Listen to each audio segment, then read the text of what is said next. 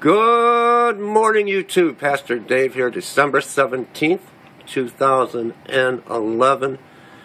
And let me bring you a quick update. I'm on my Android phone.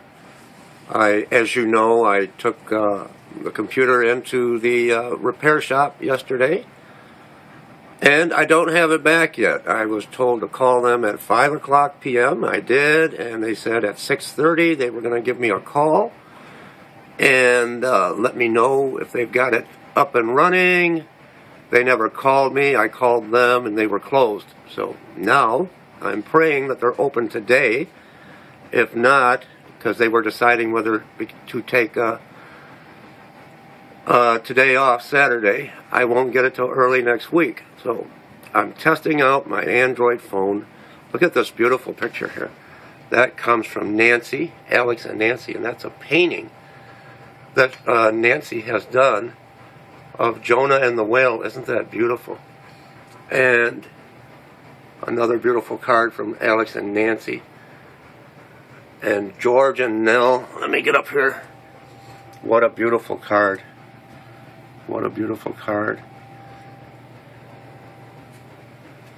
Okay, I'm just testing to see how long this will let me go.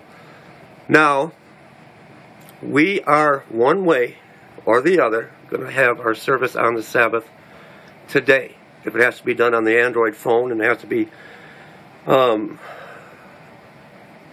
at a quicker pace than normal, just because I don't know how much time this phone will allow me to record, one way or the other, Satan is not going to stop me.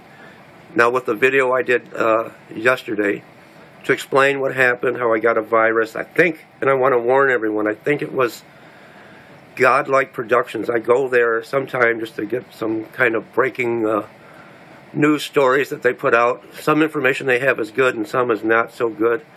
And as soon as I clicked on a link regarding Obama putting into law that the National Guard now, he's given authorization that they can arrest and detain American citizens and hold them indefinitely as terrorists. As soon as I hit the news article off of Godlike Productions, I got this big warning, virus has attacked your computer, and it wanted me to do, put in a credit card number. Of course, I knew not to touch that, and so just be careful going to Godlike Productions. I just wanted to mention that.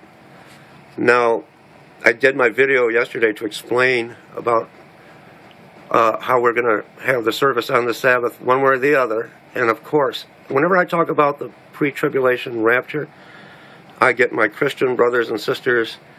They are just going to come and educate me and tell me how wrong I am and tell me that I'm teaching a false gospel and all this. And now my Christian brothers and sisters that do not believe that today, Saturday, is the Sabbath, they have come after me again. And you know, it's really sad. It's really, really sad that this has to happen, that there has to be conflict among the church, and we are the church. Our Christian brothers and sisters, they have to come and they have to pass judgment, and it's just, I don't know. We are in the last days, and I will make it perfectly clear. You can worship your Heavenly Father any day of the week. You can go tomorrow, Sunday, you can go to that building you call a church, but the Sabbath is Saturday. The Sabbath is Saturday. You're not going to educate me. You're not going to school me. It's almost, to me, to people looking on, it's very discouraging. To me, it's a little amusing that you are still a baby, still drinking milk, when you want to tell me and educate me on when the Sabbath really is and when it should be observed. Okay, this is a test video. I'll be back, and we're going to do our service on the Sabbath one way or the other. Shabbat Shalom.